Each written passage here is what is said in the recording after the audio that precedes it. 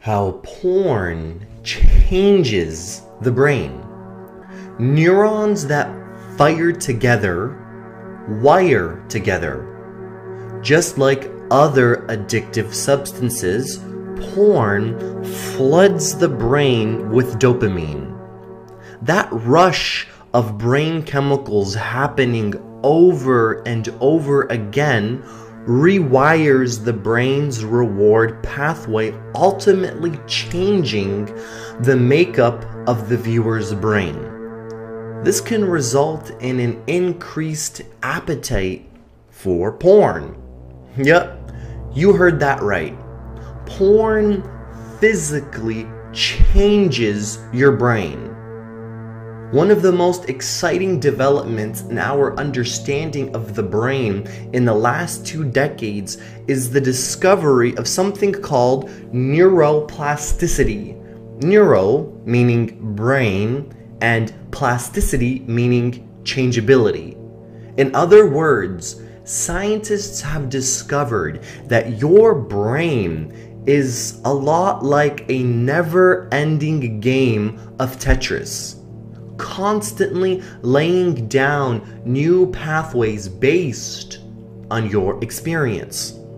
To explain how it works, brain scientists have a saying: neurons that fire together wire together. If you're wondering what a neuron is and why it's on fire, here's what that means. A neuron is a brain cell. And when brain cells get activated at the same time by something you see or hear or smell or whatever, they release chemicals that help strengthen the connection between those neurons. For example, when you eat something delicious, your brain releases dopamine, a chemical that makes you feel good. Or if you hold hands with someone you care about, your brain releases a chemical called oxytocin, which helps you bond with people. So, if every time you went to visit your Uncle Carl, he gave you a big hug and then took you out for ice cream, you'd probably start feeling pretty great about Uncle Carl, since your brain would build pathways connecting Uncle Carl with feeling happy and loved. You have these kinds of brain pathways for all sorts of things: riding a bike, eating a sandwich, and walking the dog. And when a person looks at porn, their brain creates new pathways for that too. Just like other addictive substances, porn floods the brain with dopamine. But since the brain gets overwhelmed by the constant overload of chemicals that comes with consistent porn use, it fights back by taking away some of its dopamine receptors, which are like tiny ears on the end of a neuron that hear dopamine's message. With fewer receptors, even if the brain is putting off the same levels of dopamine in response to porn, the user can't feel dopamine's effect as much.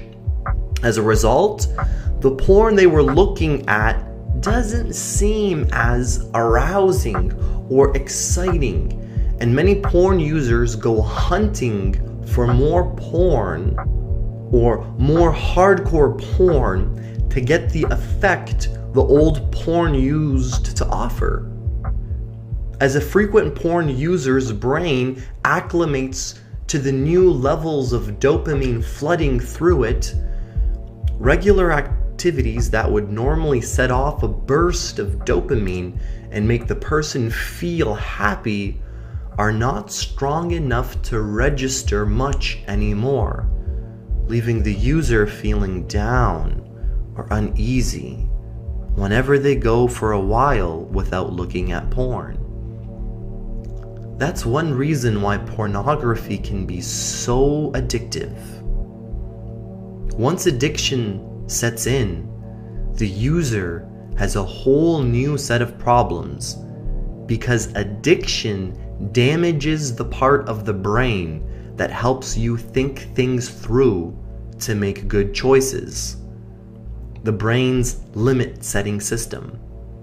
For more than 10 years, studies have shown that drug addictions can cause the brain's frontal lobes to start shrinking. While frontal lobe sounds really technical, basically it's the part of the brain that controls logical problem solving and decision making. But recent studies have found that it's not just drugs that cause that kind of damage. The same problems show up with other kinds of addictions, such as overeating, internet addictions, and sexual compulsions. And here's the really scary part. The more porn a person looks at, the more severe the damage to the brain becomes, and the more difficult it is to break free. But there's good news too. Neuroplasticity works both ways. That means that the damage to the brain can be undone when someone gets away from unhealthy behaviors. Key takeaways. Watching porn lays down new neural pathways in your brain. The more you use, the stronger the neural connections and the more difficult it is to stop. That doesn't mean you can't stop. You can rebuild those pathways by avoiding pornography and seeking healthy alternatives.